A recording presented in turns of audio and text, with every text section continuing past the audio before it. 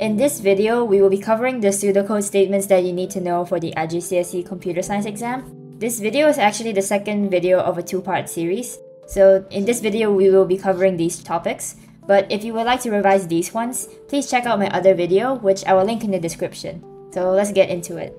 To declare a 1D array, you have to write it in this format, indicating the lower bound and upper bounds of the array's indexes and the data type that the array will be holding.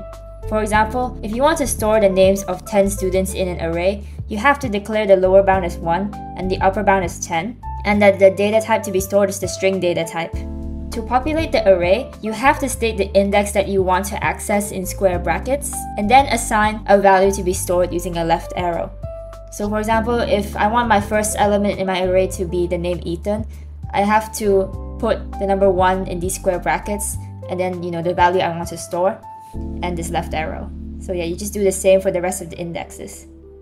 You can also update the index of an array by overriding it with a new value like this.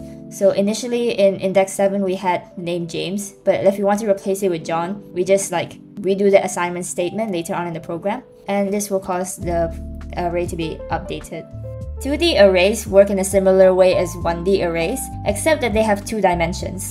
The first dimension indicates the number of rows, and the second dimension indicates the number of columns. So for example, if you want to create a 3x3 grid for a tic-tac-toe game, this can be accomplished with a 2D array with 3 rows and 3 columns. To access the 2D array, you have to reference both the row and column index numbers as shown here. Now onto string operations.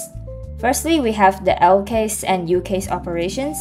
So these are pretty straightforward.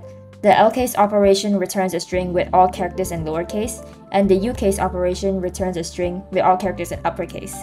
L case Taylor Swift returns Taylor Swift in all lowercase, while U case Taylor Swift returns the opposite. Next is the length operation, which calculates the length of a string. Taylor Swift, including the space character, has 12 characters, so the number 12 is returned. And finally, we have the substring operation, which has 3 components: the identifier, the start position of your desired substring, and the length of the substring. For example, substring Taylor Swift 16 returns Taylor. The start position is 1, so this refers to the first character T, and the length is 6, meaning that we want the 6 characters starting from this start position. So 1, 2, 3, 4, 5, 6 gives us Taylor, since these are the 6 characters. If we replace the start position with 8 and the length with 5, we will get Swift, because this capital S is the 8th character in the string, and if we want the 5 characters from the start position, we have 1, 2, 3, 4, 5, so this returns Swift. Now onto round and random. The round operation returns a number rounded to a specified number of decimal places. For example, round 5.550, so 5.55 to 0 decimal places returns 6. And if you want to return it to 1 decimal place, you get 5.6, and so on and so forth. The random operation returns a random real number between 0 and 1 inclusive. For example, it could return 0.2374 or 0.9812, anything between 0 to 1. If you want to generate a random whole number, you could combine the two operations like this. So in this example, this returns a whole number between 0 and 6. Now onto procedures. Here's the structure for defining and calling a procedure. A procedure is basically a reusable block of instructions that performs a specific task. The identifier of the procedure can be called again and again, and every time you call it, the statements in the procedure will be executed. For example, let's say we have a procedure called display menu. The purpose of this procedure is to output these 4 statements, right? So every time you want to do this in your program, you can simply call the procedure and the statements inside the procedure will be executed. So rather than writing the statements again and again and again, you can save time by just creating a procedure and then calling it whenever it is necessary. Here's the syntax for a procedure with parameters, which are basically variables that pass information into the procedure. A procedure might need parameters so that it can work with different values each time it is called. This makes the procedure more flexible and reusable, since the same code can handle many situations. So here's an example of a procedure called calculate grade, and it has a parameter named score that holds an integer value. So in this case, 72 and 59 are arguments that you're passing into the parameter named score, so that the procedure can use these specific values during its execution. For example, 72 will be passed into score, and it is stored in this variable score, so that whenever score appears in the procedure, it already knows what value to use. So what's the difference between a procedure with parameters and without parameters? A procedure with parameters is adaptable to different situations and data every time that it runs. As you can see, the results of the statements here will be different every time you call the procedure with different values.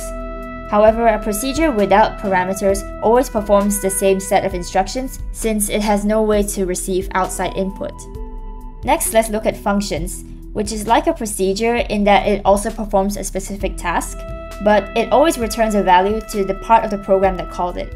Something to note is that you cannot use the call keyword for functions. Functions should only be called as part of an expression. Here's a very simplified example.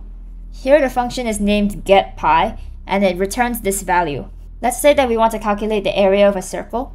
When we execute getPie here in this statement, the value inside of this function's return statement will be returned and used in this calculation directly.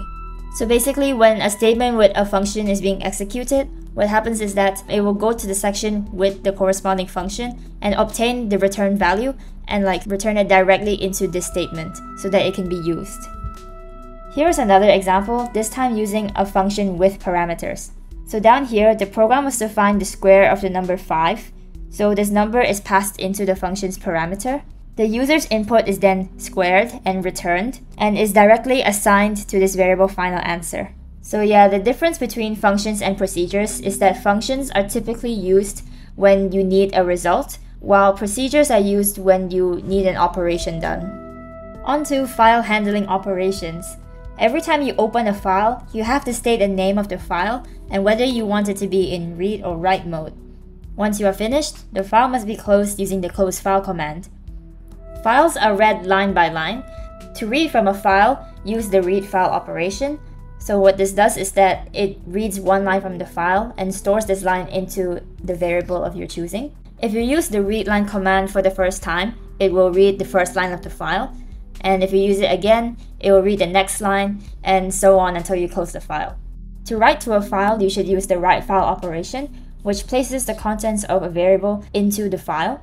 Be aware that if the file you specified existingly contained data, it will be completely overwritten with the contents of this variable. So I guess you could think of this operation more as an override file operation.